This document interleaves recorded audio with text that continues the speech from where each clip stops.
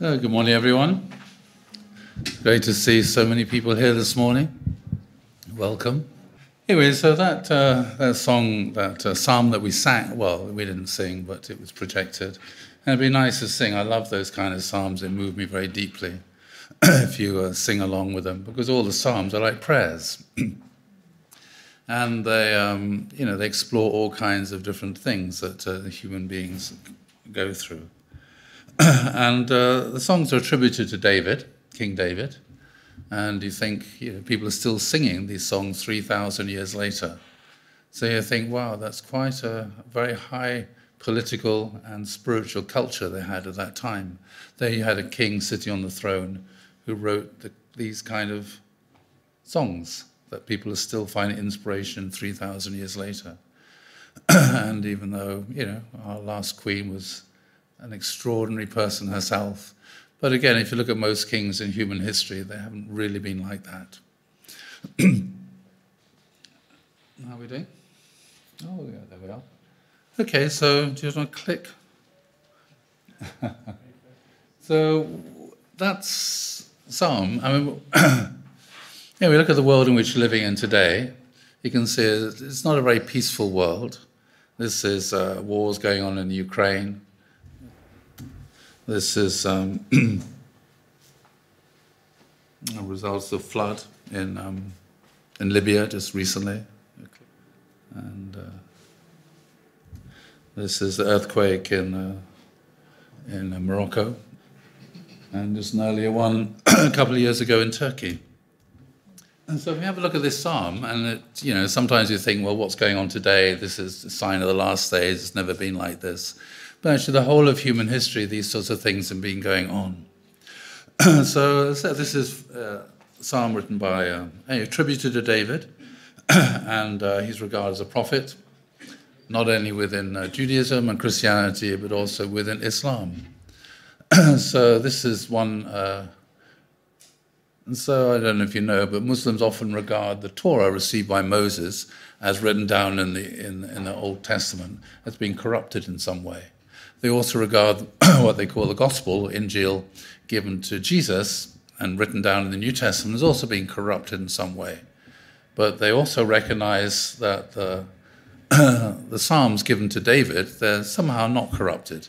So it's interesting. It's a sort of common text for Jews, Christians, and Muslims that is not controversial in that sense. But anyway, it's of the sons of Korah. Does anybody remember who Korah was? No? Okay, do you remember what happened when after they'd been traveling in the wilderness, they got to Canaan, and didn't work out with the 12 spies that went over. Do you remember what happened after that? Before they started their 40 years wandering in the wilderness? Anybody? There was a rebellion. And there were certain people, elders, mostly from within Moses' actual family, extended family, who rebelled and said, we want to get rid of you, Moses. We want to have a new leader, a new captain who will take us back to Egypt, where we had melons and watermelons and all sorts of delicious things and cucumbers. And they also objected to the fact that they said Moses was thought he was the boss, and Aaron, who was his brother, didn't like the fact that Aaron's brother was the priest, chief priest. And the leader of this group was someone called Korah. So he was, I think he was maybe a cousin of Moses. Anyway, he led this rebellion.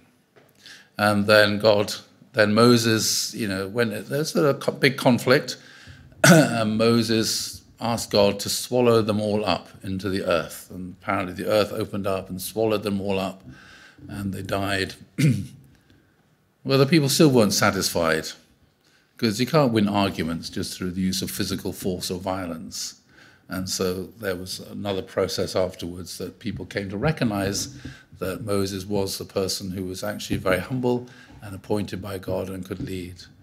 But Moses, anyway, lots of things went on. But anyway, what is interesting then is that Korah, he was one of the people who composed many psalms, and his sons did as well. So apparently his sons were also swallowed up, but they managed to survive. And I always thought this was interesting. Even though Korah had led the biggest challenge to Moses' leadership and tried to replace Moses, basically trying to stage a coup d'etat, still his name is remembered in the Bible. Still these psalms were attributed to him and to his family. It's not like some cultures where one person is accused of being a traitor and they go and you kill this person's children and grandchildren and uncles and aunts. You just wipe out the whole family. Yeah? That's the way it is. That's the way it is in North Korea. Yeah? Whereas in the Bible, it was interesting. There was this person who led this revolt, but people still acknowledged the quality of the psalms that he wrote. And they were still attributed to him and to his sons, who also were singing and writing psalms. And it's very different to the kind of cancel culture you have today. Somebody makes a small mistake and you just try and cancel them and get rid of their books and this, and this, and this, and this, and wipe out their name. Whereas here, okay, he made a mistake. But even if you made a mistake, you still can recognize all the good things that this person did. Just because this person made one mistake, it doesn't mean that his whole life had no value. Yeah? And I think that's a really important lesson there. The fact that, whereas in our own culture is deviating very, very much from this Jewish, Judeo-Christian kind of tradition of people being able to make a mistake and you apologize, you repent, you're forgiven, and you can have a new start. In the cancel culture of today, there are new starts. There is no opportunity for repentance, forgiveness, and, okay, a new start, a new beginning. Instead, people just get cancelled. Yeah. Okay, so I thought that was interesting. Anyway, let's go through it. God is our refuge and our strength, an ever-present help in trouble. Therefore we will not fear, though the earth give way and the mountains fall into the sea, into the heart of the sea, though the waters roar and foam and the mountains quake with their surging. So this is a very poetical way, basically of describing floods, very poetical way of describing earthquakes, tsunamis, all these kind of natural disasters and catastrophes that take place. And of course, there are other ones as well. There was the pandemic, which we went through recently. And all these things cause people to be very anxious. We get very anxious when we look at the television. We see these wars taking place and terrible things. We're very anxious when we see, sort of things that go on in Morocco, the incredible results of the earthquake, the floods, and then people get very anxious about climate change, very anxious about this, very anxious about Brexit, very anxious about all sorts of things. So this is just the human condition. We see all these things. It's very easy to become anxious. It's very easy to worry about all these things. It's very easy to become very stressed out by all these things. And when one does, of course, it affects one's health. And of course, health in itself can lead to anxiety. When you become really ill, or someone in your family becomes very ill, it's just very natural to worry and to become very anxious. But that, these are just natural responses and reactions to these kind of things. So what was going on today is exactly the same sort of things that were going on 3,000 years ago. There is a river whose streams make the city of God. So this is like a different thing, different tone. This is Jerusalem. There's a river whose streams make glad the city of God, the holy place where the Most High dwells. So here you had this vision that God dwelt in the temple and that people shouldn't become anxious. God is within her. She will not fall. God will help her at break of day. Nations are in uproar, kingdoms fall. He lifts his voice and the earth melts. So here's this idea that people shouldn't worry because there is Jerusalem, which is the place where God dwells, and God dwells in the temple. And so you think, well, okay, that's what was written 3,000 years ago. But of course, the temple itself was destroyed by the Babylonians and then destroyed a second time by the Romans. And you think, okay, well, what's going on here? How does one explain this? How does one deal with this? This promise that God made that Jerusalem will never fall, the temple will never fall. That's a place where he's going to dwell forever. But the thing is, does God actually dwell within a physical building? Is it possible, as Solomon said when he was opening the temple, consecrating the temple, then he said, how is it possible, you, speaking to God, who created the universe, who created the sun and the stars and all the planets, how is it possible for you to live and dwell in this little house that I built for you? And that's not the point. It's not that God literally dwells there, but it's in the act of building this kind of place that invites God to be present among the people. But anyway, the reality is these sort of things come and go. And then do you think, okay, well, the temple's been destroyed. Maybe God doesn't really exist. So people have to deal with all these kind of incredible trauma and incredible shocks that come about to them as individuals, as families, but also as a spiritual community. And as Robin was saying, you can imagine the Japanese church in Japan is probably also going through an incredibly anxious time at this moment, wondering, we've done this, and this, and this, and this, and this for the last 40, 50, 60 years. Why is this sort of calamity, disaster befalling us? And then, okay, but as it says here in the Psalms, this is just the way life is. Life has always been like this, and life will always be like this. There will always be calamities. There'll always be trauma. There'll always be these situations. It's not because even if the fall hadn't have taken place, there will still be volcanoes. There will still be earthquakes and tsunamis and all these natural phenomena which cause so much suffering and lead to so much suffering would still happen even if there'd be no fall. It's just because the earth is alive. The earth has got a very hot molten core and everything's moving, and the result of that is mountains appear, oceans appear, etc., etc. These are just natural processes, nothing to do with the fall of man. And so, well, how should we be then? How should we be when these things happen to us or befall us?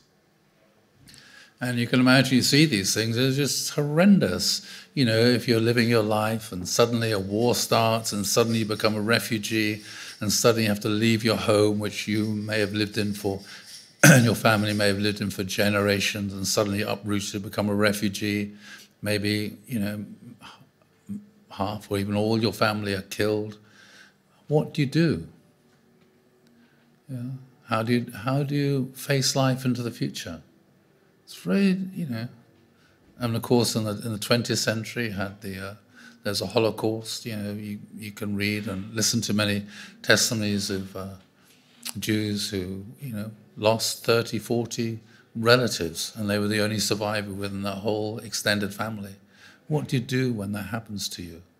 How do you cope with this? How do you respond to this? You become anxious and worried. How do you deal with these kind of traumas and difficulties of health and all sorts of things? So this is,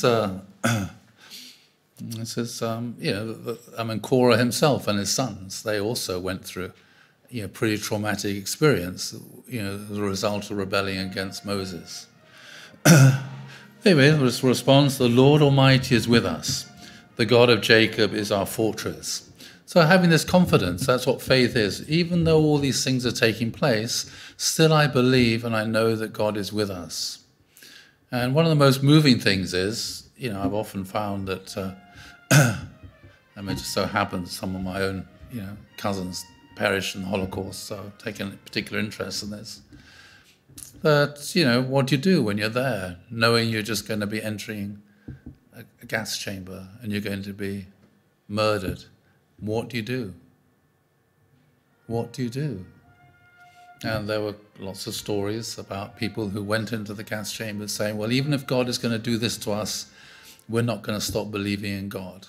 It's like God is testing us and we're going to not give in to this. And they would go into the gas chamber singing psalms, which would be reflecting the reality which they're experiencing in their own life. This kind of confidence that, despite all the things that are happening, still God exists, God is a reality, God is with us. And of course, God is suffering more than with us. The God of Jacob is our fortress. Come and see what the Lord has done, the desolation he's brought on the earth. He makes war cease to the ends of the earth. He breaks the bow and shatters the spear. Again, very much the vision we find in Isaiah. He burns the shields with fire. He says, "Be still and know that I am God. I'll be exalted among the nations. I'll be exalted in the earth. The Lord Almighty is with us. The God of Jacob is our fortress." Now here's the idea, okay, all these things are taking place. All these wars are happening. These natural calamities and disasters are happening. All kinds of things are happening within our own family, our own community, our health. But still, we shouldn't be anxious about these things. We should just be still and know that I am God. Be still and know that I am God. And this is the thing, life is here in this world, but there's also life into the next world as well. So, there's no point in getting anxious about these things, because getting anxious doesn't actually change anything. Worrying about things doesn't change things. The only thing that gets changed by worrying is oneself, and not in a good way. The more anxious you become, doesn't affect anybody else, well, except the relationship you have with them. It affects oneself. But actually, instead, we should be still. Take time out just to meditate, to pray, to be still. And, sometimes it's necessary. There's all kinds of stuff going on. People listen, people talking and this and this. It's very easy to become affected by all these things and to react in a particular way. But it's important then just to find a place within ourselves of stillness where all this stuff is going on. It's something which I learned a lot when I was fundraising. You go into one pub after another, and all kinds of situations you'd see. And it's very easy to become affected by all these things. But if you actually have this put a point of stillness within oneself, feeling very much the presence of God, then despite all the stuff that's going on around one can still be at peace. And one can radiate peace. And then actually what happens is the world around us starts to change because of us, because we have that sense of peace within ourselves. Isn't that what you were singing about, something like this, weren't you, Peter? I can't remember now.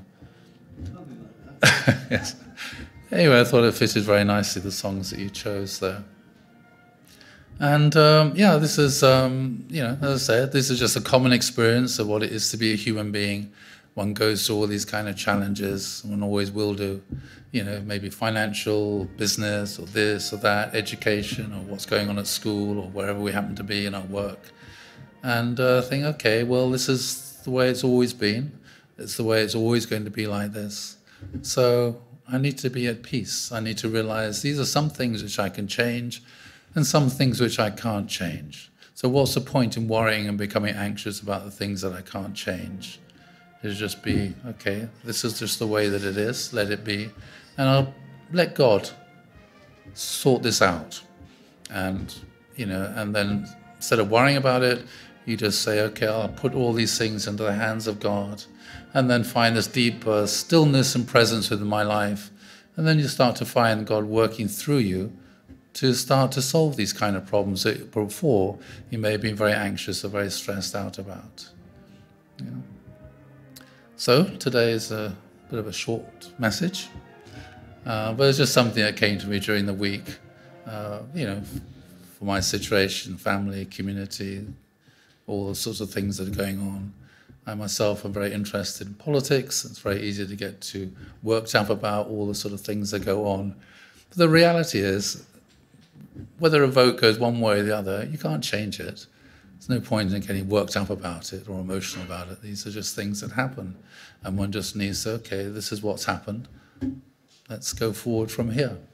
And I think this is always a good point, not to become anxious and stressed out. Do you know somebody who got very anxious and stressed out in the Bible? Was Lot's wife. What happened to her? Turned into a pillar of salt. Okay, so the angels came along and said to Lot and his family, anyway, I'm not going to go to the whole story. It's going to be a disaster. You need to leave the city. And Lot and his wife, they had 4 daughters. And 2 of them were unmarried and 2 of them were married. And the two unmarried ones, they went together with Lot and his wife, and they left the city and they went into the mountains. But the two that were married, they tried to persuade their husbands to follow them, to leave everything and just go into the mountains with Lot and his family. But they didn't in the end. And so Lot's wife was anxious about, where are my daughters? Where are the other two? Whereas the angel said to Lot and his wife, do not look back. Do not look back. But Lot's wife is very anxious, very concerned. She's worrying. And so she looked back and she turned into a pillar of salt. So that's not something literal, but it's more metaphorical. It's somebody who became very anxious and just living in the past, thinking, oh, I wish, I'd done that differently. I wish this, and full of regret about the past. And if you're just full of regrets about the past and anxious about the past, can you change the past? No, you can't change it. You can change the way you look at the past, yes, but you can't actually change what happened. Just change the way you look at it. But Lot's wife, became very anxious, she turned around, and her life then became full of regret and very bitter about what had happened, and very bitter. And because she became very bitter, it means she could no longer move forward into the future. Yeah. One of the things I like doing is reading the obituaries in the Times newspaper, or the Telegraph as well sometimes, particularly in the Times, and they often have obituaries about people who've died, obviously, and it's a bit embarrassing if somebody writes the obituary before you die, but which is what happened to Alfred Nobel. Anyway, that was good for him. But anyway, and just seeing how people who've accomplished a huge amount in life, where they came from, and what kind of difficulties they went through as a child. And it's astonishing often. You realize, wow, this person came from this kind of situation.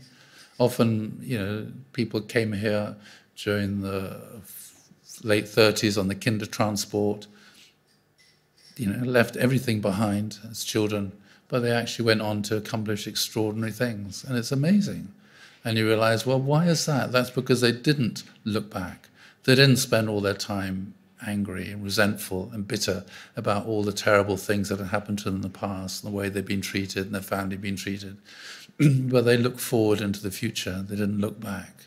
And it's such an important lesson, which comes from here, just offering all these things into God's hands, let God look after these things, and then just think, well, this is where I am today.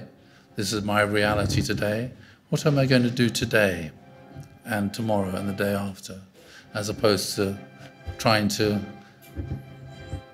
think, well, if I'd done this in the past, it would have all been different today. Okay, maybe it's true, but you can't undo the past. All you can do is think, okay, this is where I am today. How am I going to deal with my current situation, my current troubles, and go forward into the future? Okay, so I'd like to stop there and hand you back over to Raymond. Thank you. Oh, no, Chris. Sorry? Oh, would I say a prayer? Yeah. Most beloved Heavenly Parent, we thank you so much for being able to spend this time together, reading this kind of psalm, looking at the kind of world in which people lived in 3,000 years ago, which is not very different to the world in which we live in today, and all the trials and tribulations that people have always gone through throughout human history. And of course, we ourselves go through our own trials and tribulations. And Father, we want to put our trust in you, and we want to allow you to have sovereignty over our lives and over the world in which we live, and for us to be able to work together with you and for you to be able to work through us. We know, Heavenly Parent, how much you want to work together with your children. You never wanted to try to impose yourself upon us, but you always want us to voluntarily cooperate with you, to turn our hearts towards you, even though sometimes, many times, we turn away from you, we forget you, we don't bring you and invite you into everything in our lives. And Father, you don't impose yourself upon us, and you always want to join together with us when we invite you into our lives. We pray, Heavenly Father, that through the life that we live, we can understand your heart much more deeply, we can understand the heart of people all around us more deeply, so we can be a source of love and compassion to them, to support them, to help them as they go through their difficulties in their life. Heavenly Parent, we pray for all those who suffer because of these terrible calamities that take place, the incredible trauma they must be going through, whether it's earthquake or floods or wars or pandemics. Heavenly Father, we pray that we can not become anxious or worried about these things, because we know that everything is in your hands. Offers prayer. Now, my name, William Haynes, the Centre of Blessed Family. I urge you. So, a little postscript. I forgot to mention about. So, it's very easy then for people to become anxious. And so, especially children become anxious about these things. One of the things that bothers me is what goes on in schools today. Children are getting frightened by their teachers telling them about Extinction Rebellion, the environment's going to come to collapse, human race is going to maybe become extinct. And then, of course, there's this whole thing about the pandemic, and people become scared and frightened and anxious. And you could see that the fear that people had, which was not necessary, that they were being frightened by people in authority, the government, and by other people who became panic-stricken. And that's not the right way to respond to these kind of situations, to become panic-stricken. Because when people in authority panic, then of course everybody else panics and becomes frightened and scared as well. And that was one of the biggest failures, I would say, of the establishment, was the fact they didn't think it through. They panicked and went into lockdown from one day to the next. They panicked. And of course everybody else was scared. It's a big mistake. If you have a position of leadership, it's really important to remain calm and to analyze everything and to come up with a sensible, intelligent policy to respond to these kind of things. And to be honest, it wasn't like that. And a lot of children, they get very frightened, and they get told that everybody's been frightened to think about their carbon footprint. Children have been told, if you have children yourself, they're gonna produce carbon and things. And so many people then are not having children, but not only because of financial constraints, but because they think, well, it's going to affect the environment, in a bad way. And that's completely contrary to what God teaches and the reality of the situation, the world in which we live. Okay, sorry about that. Thank you, William. So let's spend a little time in reflection.